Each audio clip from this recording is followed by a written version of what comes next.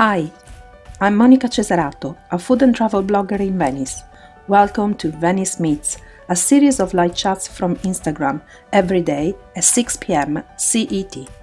Today, I will be talking to Piero Dri, a Venetian artisan who crafts oars and oarlocks in Venice. Ehi là! Ciao carissimo!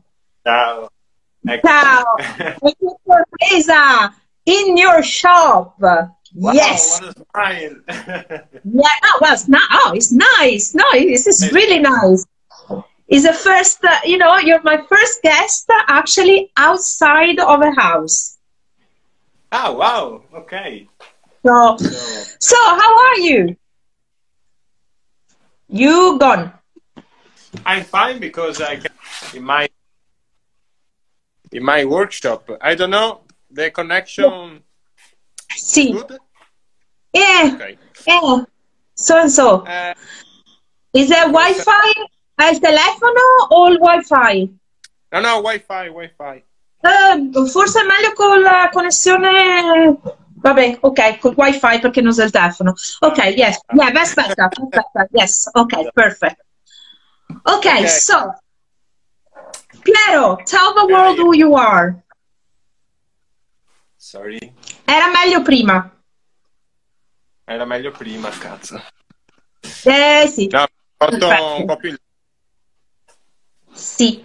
Dove ti eri fermato quando sei seduto e non ha più funzionato. Esatto, ok. Ti dicono, sta fermo Dri, sbassati un pochettino che non te vedemo. No, aspetta che lo alzo, dai. Dai. È un casino qua. Dovreste vedere il laboratorio. So this is Piero's workshop in Venice. Okay, it's always full of stuff, any kind of stuff, and so... You're not supposed to be sitting, that's right.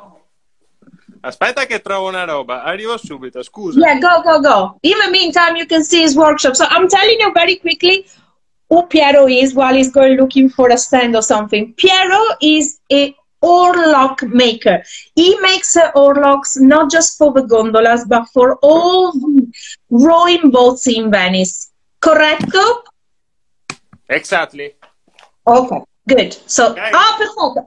Perfettissimo. Guarda, che bello. Si vede anche tutto da Dio. Ok, Piero, how are you? We'll start again. How are you? I'm fine, thank you, Monica. I'm here finally in my shop after 1 month and a half of stop. Okay. Stop, of course, as all the world. Yeah, of course. So I'm very happy to can come here and start very slowly again to work and to produce something with love and to see again the neighbor, the friends.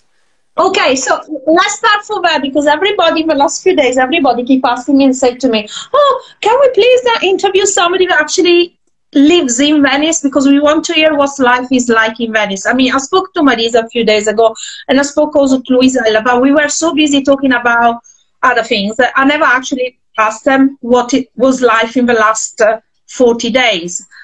Also because you don't live in Venice itself, you live in Murano, right? Yes, exactly. So how hard was it? Because I know Murano was pretty much everything closed. Yeah, everything was closed and the atmosphere is so weird, it's strange, a lot of silence every time during the day, and it's quite strange because you can see Venice and Murano as you never can see before, and so the emotions are very, very particular, and it's strange. You feel like in a movie. It's wow. Strange, and very fortunately, I live in a very quiet zone, even without the quarantine, the lockdown. Yeah, of course, yeah. And, so I'm quite used to the silence where I live, but not during the day, in the midday. So for 24 hours is very, very strange, and so.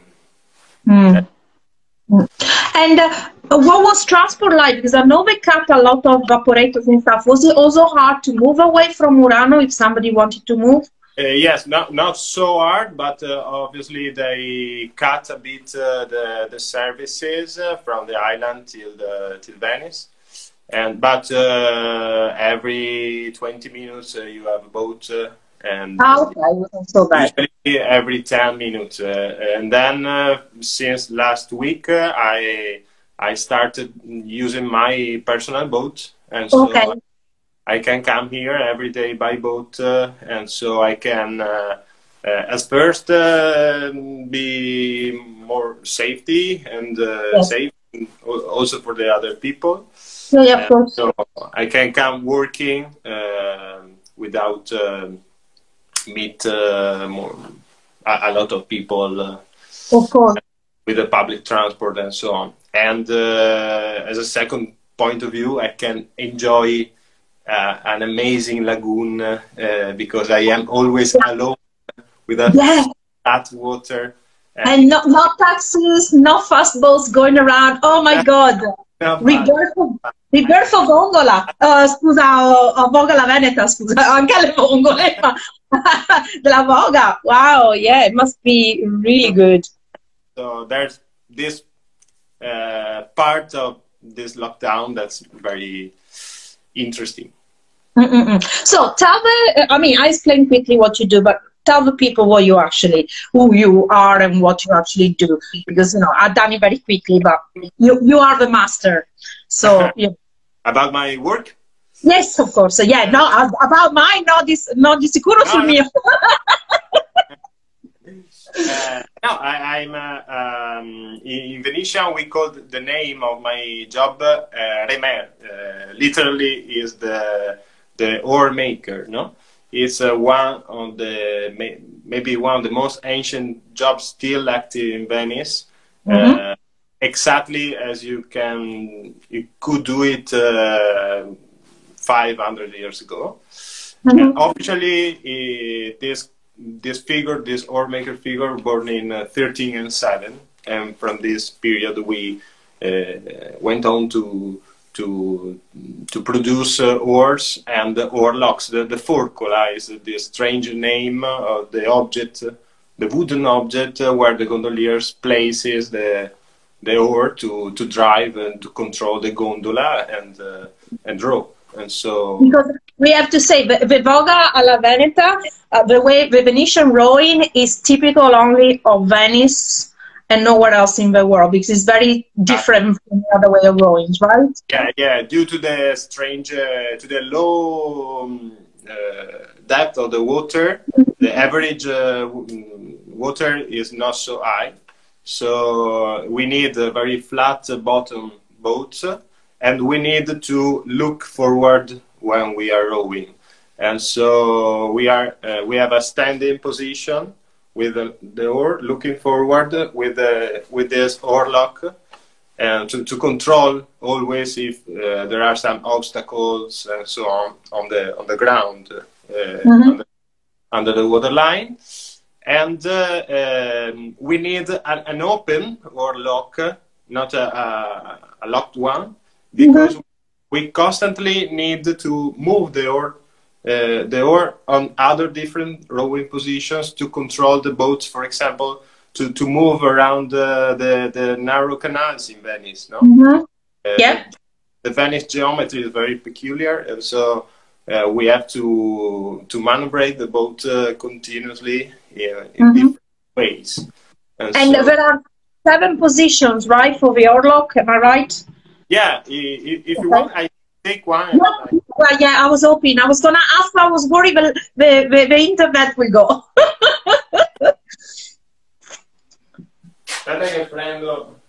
Vai, fai. Ecco. Okay, good. Oh, by the way, guys, Piero is so nice that if you ever are in Venice and you stop by in his workshop and you say hello, he'll do it anyway. But you have to buy something for him, okay? But they got to buy something. Well, they do. Yes, they do. Bye. This is the the classical, the traditional forcola used by the gondoliers on the back rowing position on a gondola.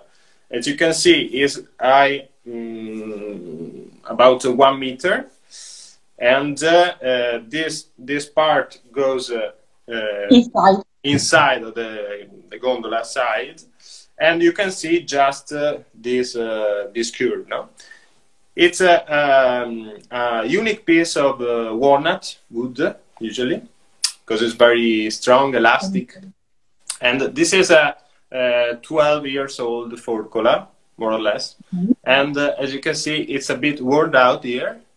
Okay. And you can, I don't know if you can look how the wood shines, no? Yes. Because it works out very, very smoothly with the daily work. Yeah, it's a wear and tear, yeah. Yeah, because a gondolier put the oar here, and the main, this is the main rowing position, okay? But you have to think that the oar is very long, and so sometimes when I'm rowing in a very tiny canals, or I meet another gondola on the opposite direction, I can't occupy a lot of space on my right side. So I have to move the oar from here to another rowing position, for example, here.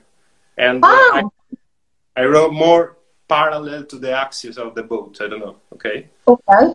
Sometimes I can move the oar here to turn to the left very quickly, or to move the gondola without a turn.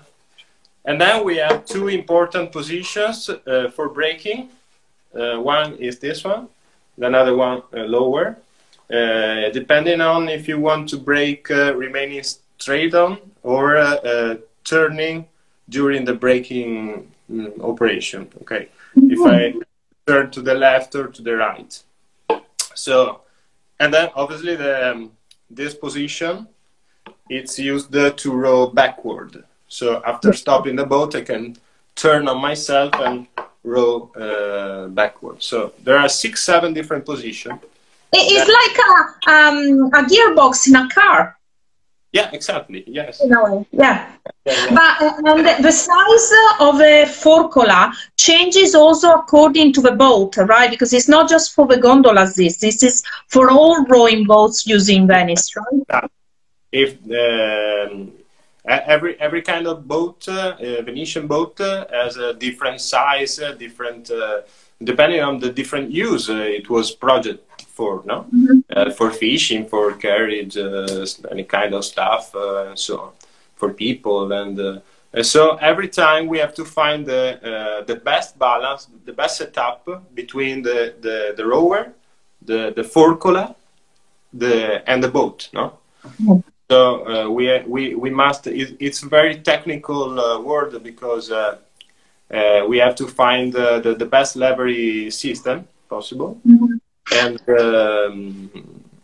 try to find for each boat and each different position, rowing position, but also for the different rower every time the best solution.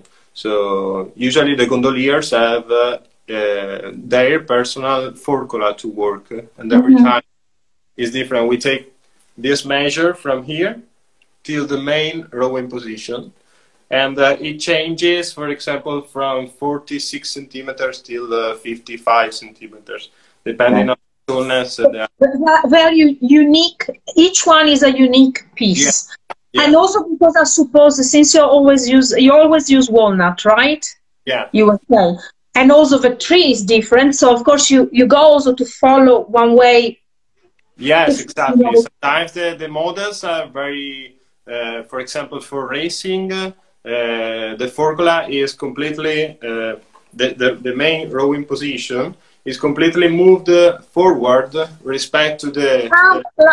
more like that then. Okay. I have to choose a log, a wooden log that allows me to follow the grain every time. So every time I have to study the piece, walnut, and decide which kind of forcola take off from this. This is obviously all done by hand. Of course, yes. Okay. How long does it take you, more or less, give and take, on an average, to make one? A basic one, let's say, not a very ornate one. For this model I showed you, is it's about 1 week work, starting from I have to buy the fresh logs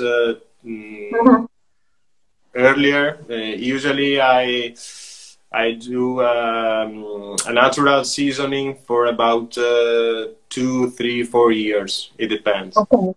Because I have to work on a stable piece of walnut. Okay. So this is interesting that you have to get your stuff so much in advance, because you have to think 2 years ahead what you could be selling.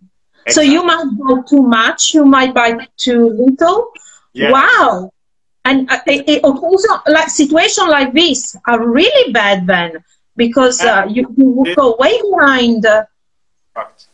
In fact, I bought some trees a couple of years ago, and I scheduled to buy something else this year, but from economic point of view, I don't know if it will be possible this year. So, of course. Because you can't buy the tree every month, but you have always to wait the winter time, no? Yeah, so you have to program the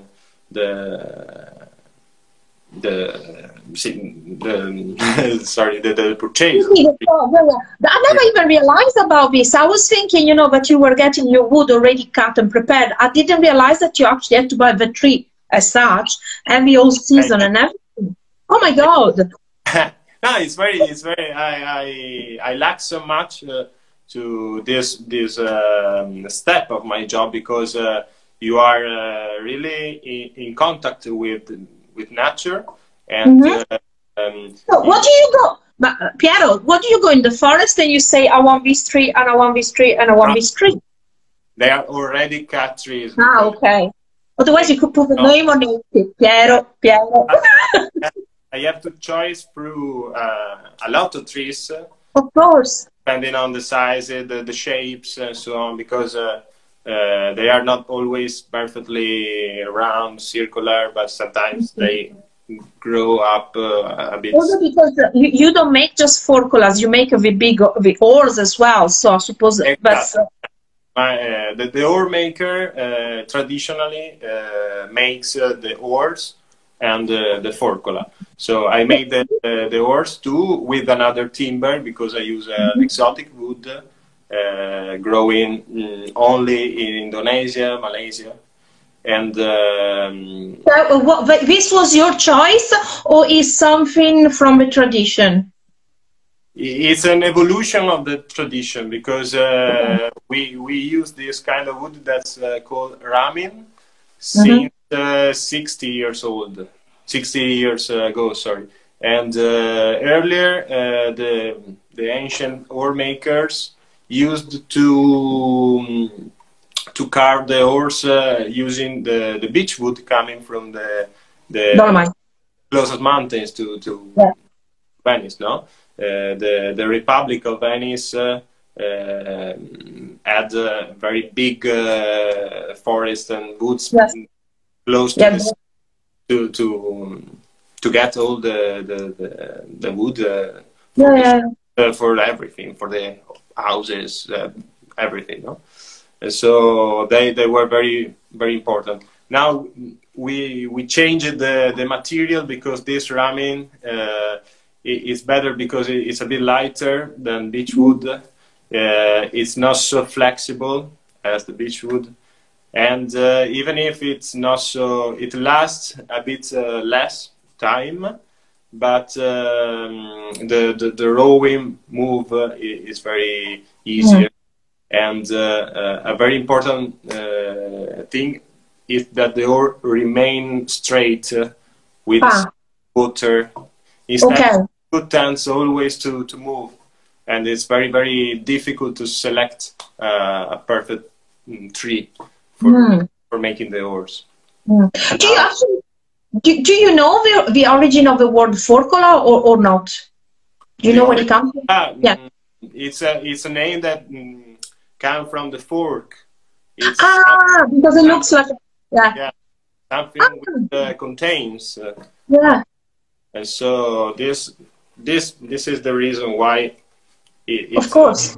Yeah. Yeah, because the original fork didn't have 3 or 4 things. He only had the 2 ones. It was like this, yeah. Back and the fork was invented in Venice. Let's remember this. Really? No, I didn't know. Yeah. Piron. Piron, sì, Piron, sì. Do you actually supply only to Venetians, or do you actually have people from all over asking you for, whatever is a forcola or even your oars? Yeah, my choice to do this in my life is very strictly connected to the city, because to Venice, because I want to work for Venice, for Venetians. But fortunately, the Venice tradition is a lot appreciated even around the world. So there are a lot of rowing clubs in US, Australia, Germany, Europe, everywhere. And sometimes I work for them, of course. I ship the forcolas, and the oar is a bit complicated due to the land, and because the shipping is very, very expensive. Yeah, and I suppose complicated as well, because a forcola, I suppose, more or less you put in a box, but a big oar is long and complicated. Yeah, it's very expensive, the shipping, but sometimes I ship them. And another part of my job is to sell also the forcola as a sculpture, because they I was about to ask you that. Very strange shapes, very sculptural and artistical ones. So somebody loves to place a forcola in the dining room as a piece of art. So you can turn it into a lamp if you want. If you wanted to, into a lamp. I made it. Yes. You made it. Yeah, that's it. Okay. San Francisco now. Yeah. I see. So how did you start? How did you get into this?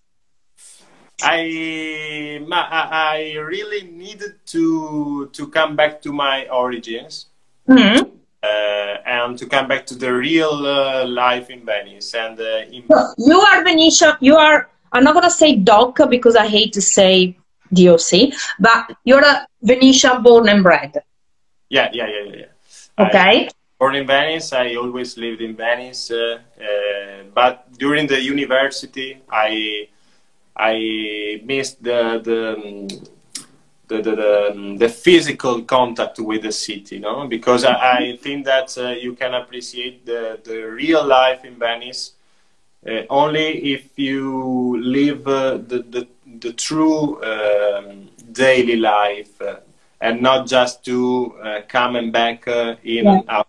City, and so if you are in the real life, you can also love to live here.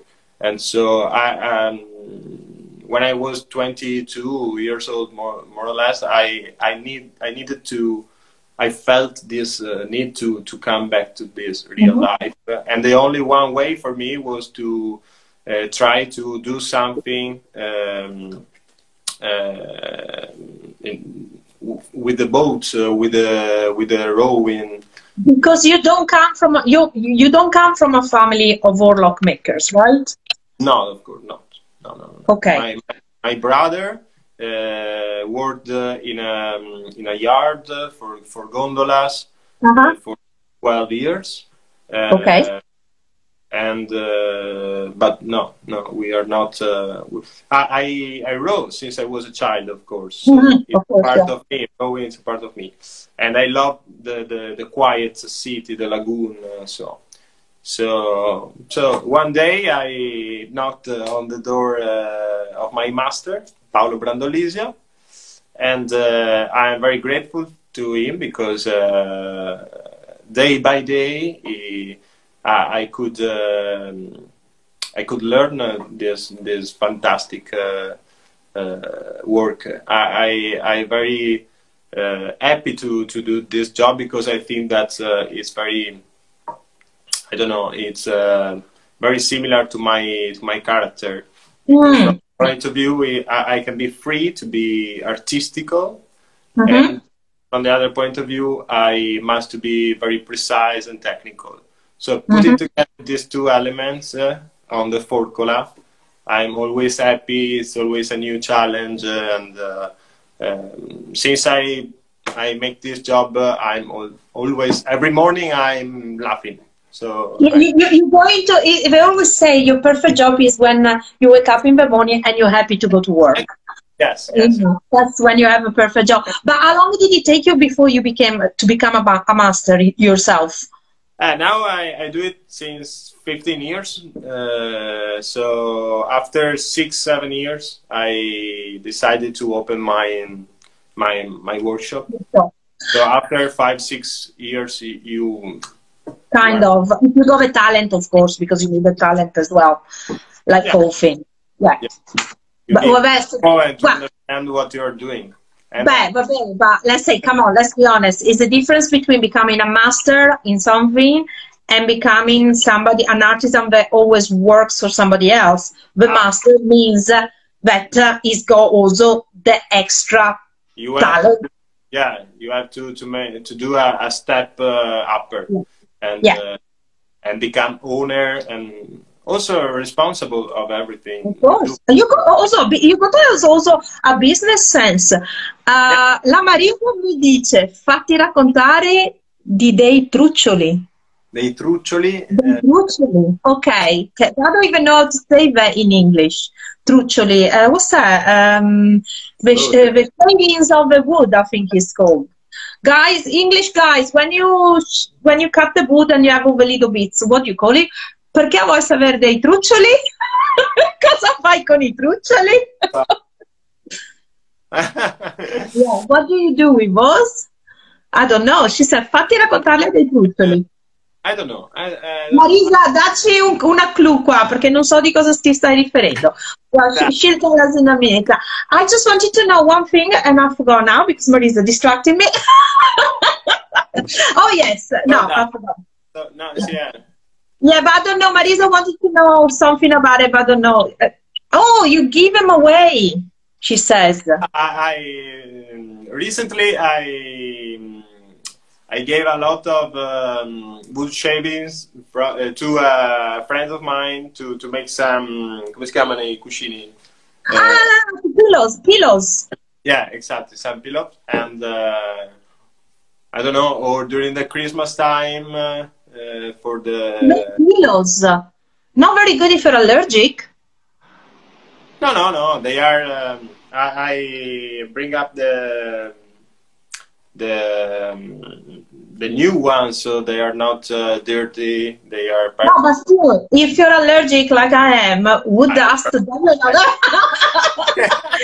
said for the children of San Martino. You gave it to the children for San Martino. That's why she was saying. Yes. Okay, thanks, Marisa. Okay. So, yeah, go on. Explain what you did then for the children of San Martino. Go on. She wants. No, it was for, because we have something similar to Halloween here in Venice. And that's also my birthday, the 11th of November. And so it's tradition. And by the way, this year was a major evening. This year was... last year, sorry, 2019. We'll never forget the night. No, your fault. It's all your fault. I was drinking some beers with friends and then... How did you get back home? Were you at home? Yeah, at first I came here in workshop to try to save everything. Okay, sorry, let me explain why. The 11th of November was his birthday. There is this big celebration that we'll speak about in a minute. But the night between the 11th and 12th, there was a the biggest acqua alta in like nearly 80 years or something like that. So it was a big thing. Scusa, go on. No, it was very, very dramatic night and a very tiring night because after get up everything here in my workshop, I must go to Murano Island, and with high water and very, very strong windstorm, it was very, very dangerous to go there.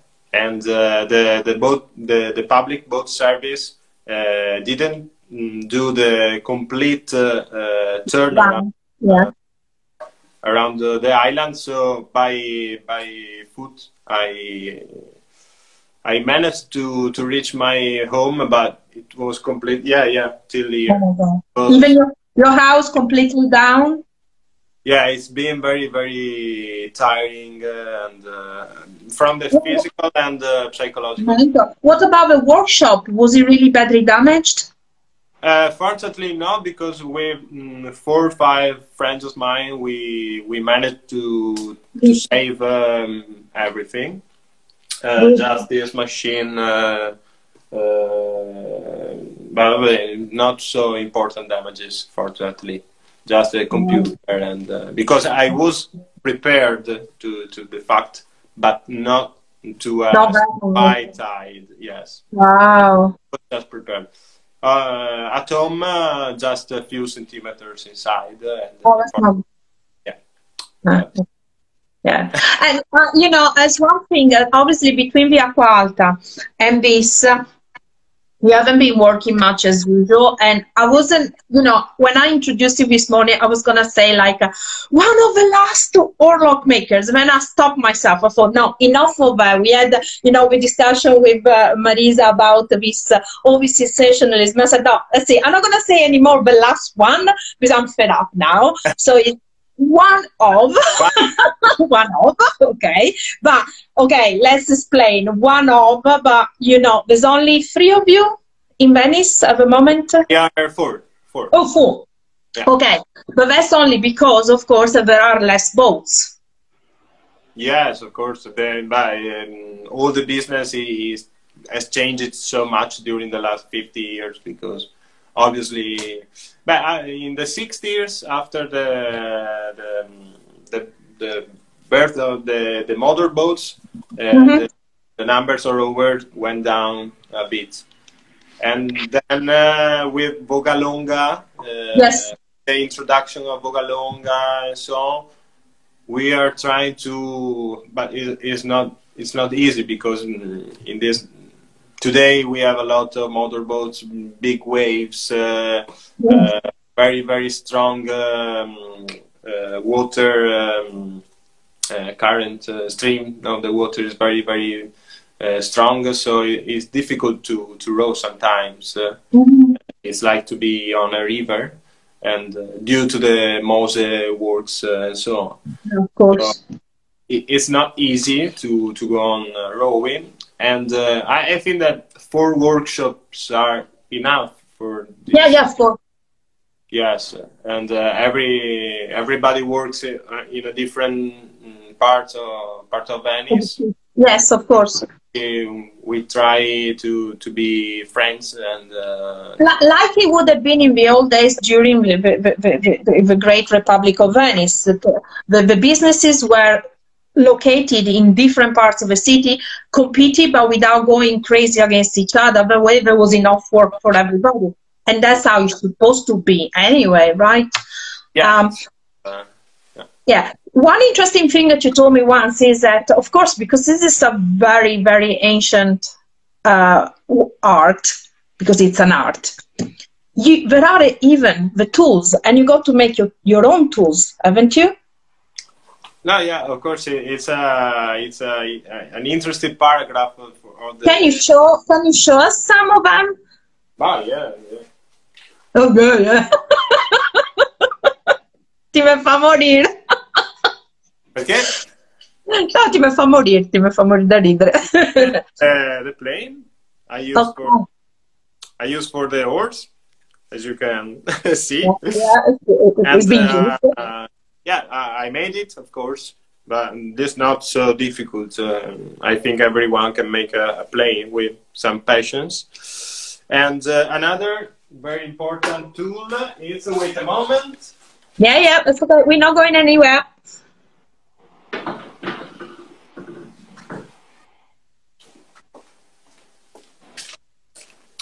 This one, okay. Ah, that We is, have two, okay. yeah, different sizes. Uh-huh. According with the different surface, I have to work on the forcola when I'm making Because the forcola. that's the one that you use that I'll show you using to do the movement, yeah? I use them this way, and this blade is like a sort of large chisel. I don't know. Yeah, yeah, yeah. Like where you cut the cheese thing. Yeah, yeah, yeah. Of course, the blade to cut the cheese. Yes. They are so simple, but the ones you can find already done. Yeah. The industrial ones. Industrial ones are not usable by us, and we have always to ask to another craftsman, a metal worker. And, Okay. so it's a very interesting team because it's the collaboration between the different. Yeah, of course. He is an artisan from Venice. He's a Venetian artisan. The name is Erbas, and yeah, he worked also in Venice since until 5 years ago. Ah, okay. Now he works outside Venice, but he's very able, and he is an artist too, and he understands perfectly because we need very precise angles, the curvature of the tools, because the wood is very hard, and the detail is very fine, so we have to go in the matter and yeah, and lift it up. And we're talking about wood, and with your only with the strength of your arms. There is no special. You develop this part of the art. Yeah, and of course. At the beginning, I remember it was a tragedy because it seems so simple, but to learn how to use them in the best way, you need 2 years of daily work. At the end, you are owner of the tool, and you can lead it through the wood. Piero, somebody, a friend of the wife of a gondolier once told me that if you ever, she said to me, if you ever receive a forcola as a present, insure it straight away. Put it inside a nice box and make sure that nobody's stealing, because they're very precious, right? In fact, at night time, the gondoliers take them away. They don't leave them there, because we're talking about big money, above all if it's an ancient forcola, right? Also, even because it's very customized, no? So if you lose it, you are without the main working tool the next day. And so it's for these two reasons. How long does it last, a forcola, on an average? But we can say 15 years if you are a daily user. For a private user, also for a life. I use sometimes my grandpa's forcolas too, and they are the main position that we call the bite, because it bites the oar. Becomes always larger and larger, and so after 15 years the oar starts to move, but it's not a problem. Usually after 15 years the gondolier has to change some important parts on the gondola too. And so in this occasion sometimes they sell the old gondola to a younger gondoliers, and they order a new gondola, and usually they order a new forkula. Okay, okay. So okay, so if or stupid question, I know.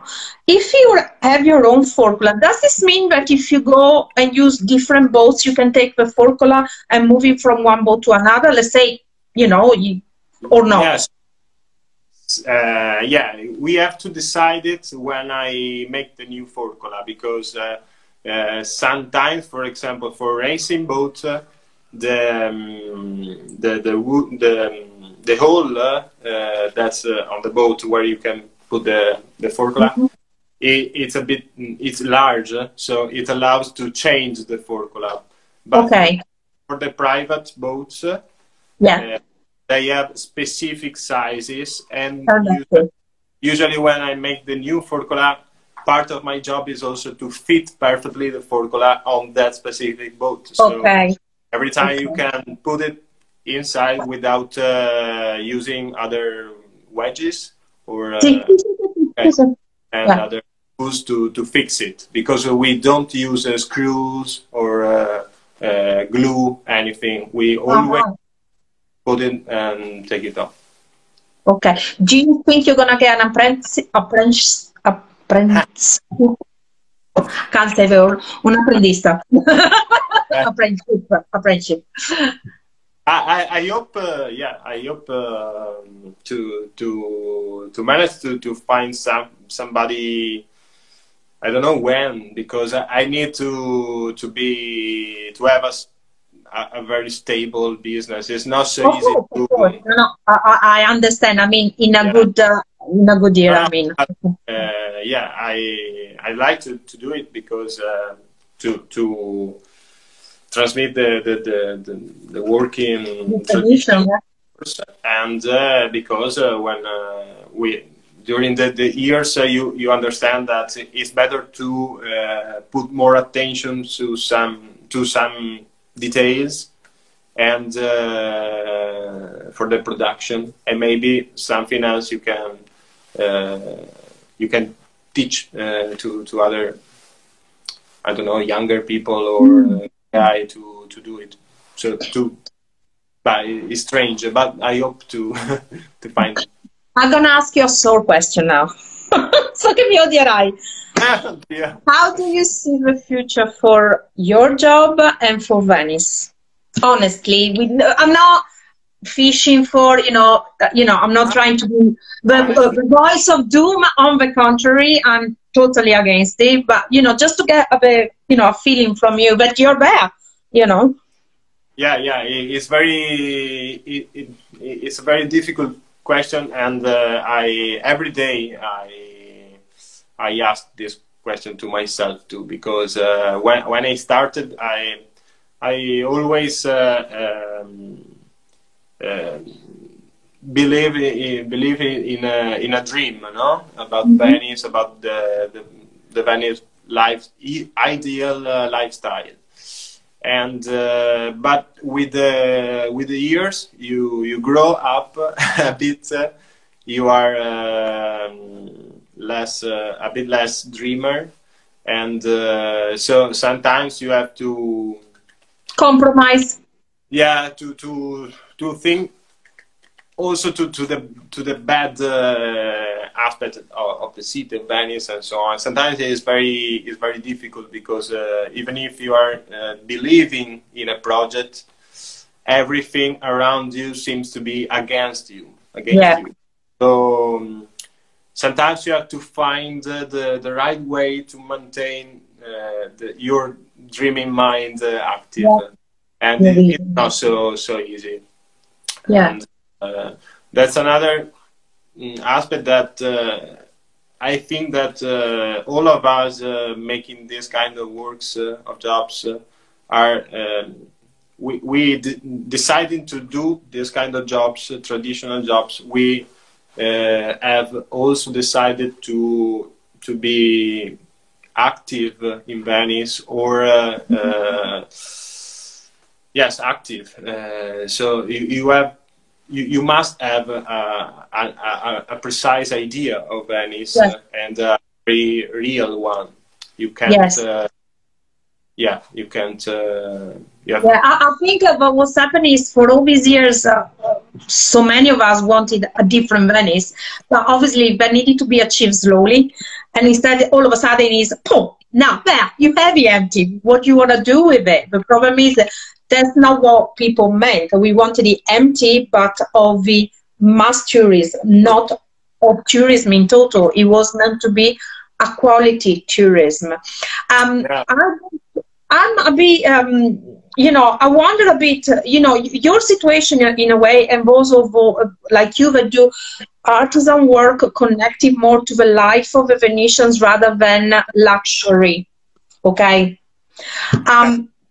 I think, do you think you're going to be a bit, you know, once you start opening again, you're going to be affected a little bit? Because, of course, the people, as you say, the majority of people that come from you are Venetians, and it's for the daily use that they need. But then again, if the gondoliers are not working, they're not going to wear and tear their forcolas, so they're not going to need new forcolas. So I don't know, it's all connected even if you don't want to, in a way. Yeah, of course. It's very, I don't, in these days, I'm not thinking about the future because it's very, I think, I'm thinking day by day to what I can do every day.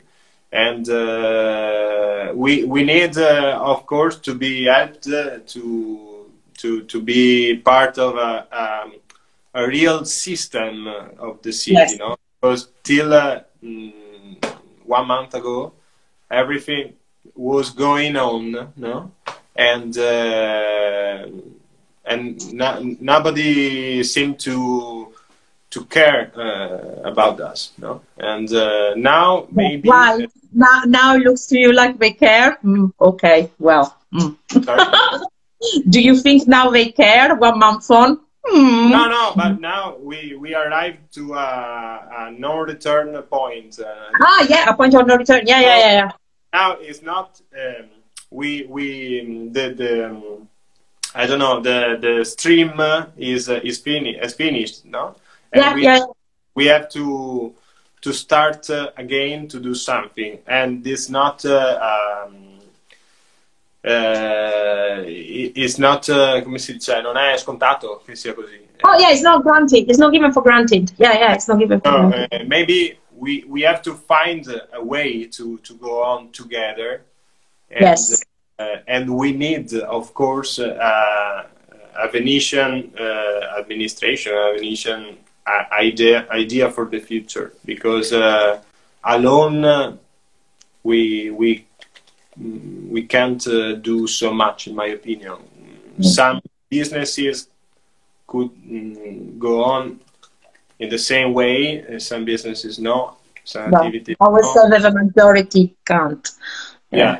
Also, I don't know. I was talking 2 days ago with Jill, my friend Jill, the finance journalist from Dublin. She was saying that this is the time where really Venetians should put aside all their squabbles and stuff and really, as Marisa says now, have a common project. So agree that.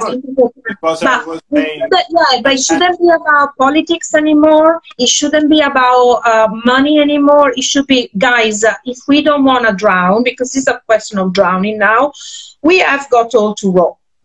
But not in different direction, and one with a bigger oar and one with a smaller oar. We should just be the same. The problem is that at the moment, I hear people talking, but I don't see where it should be from the high. Somebody say, okay, let's have a committee, let's have a team or you know, a task force or something made of people from all different fields of the city. And people, and I'm not talking just professors and stuff like that, I'm talking about also normal, real people, the real problem, that are being practical, that yes, you have a big idea because you have a professor, but I'll bring you down a little bit because I tell you, okay, you have this idea, but how to do this and this. I don't see the will at the moment, and I think that's what we need more housing. You know, all these apartments now that are empty with Airbnb, they should do like they're doing in Dublin. All of a sudden, the Airbnb people, owners, realize that they're not going to make any money. They're renting it again to the locals. And that's what they should be doing, you know. And by the way, if you have more local livings, you get more shops. You get more shops, you get more money coming in. It's just, you know. Yeah. We need a very long view project, no? Yeah, And I think that's the problem, isn't it? we missed it completely in the last, I don't know, 80 years, because Venice developed without an idea. And Yes. there are some parts of Venice, I always think to the part of Piazzale Roma, Tronchetto Island, the Santa Marta and so on. They are very big areas without a precise idea to how use them. And, Yes.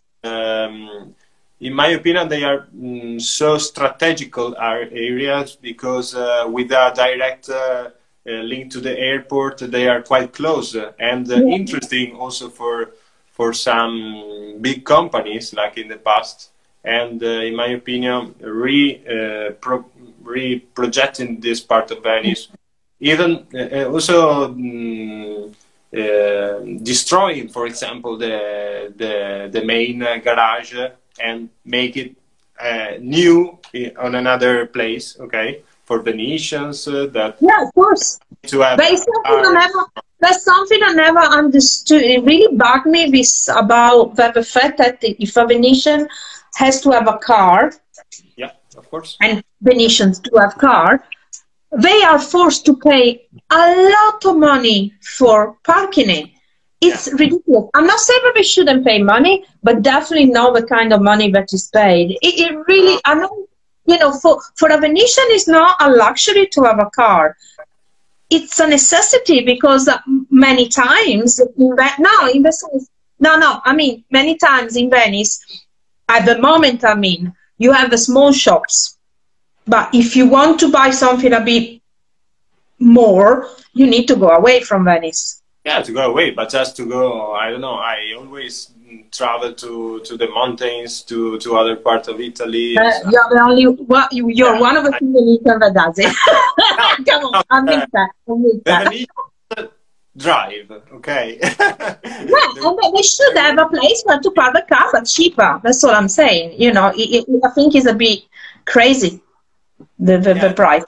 Part of the we need to have new working possibilities inside Venice. Yes. We need to limit the transfers in and out the city, because nowadays the paradox is in the morning a lot of people come here to work in the city, and a lot of Venetians go away to work outside Venice. It's a mystery. Yeah. And so I think that it's very, very relaxing to work close the place where you live. Of course. Right. But Piero, if house pricing both to buy and to rent are outrageous, obviously I can't live in Venice.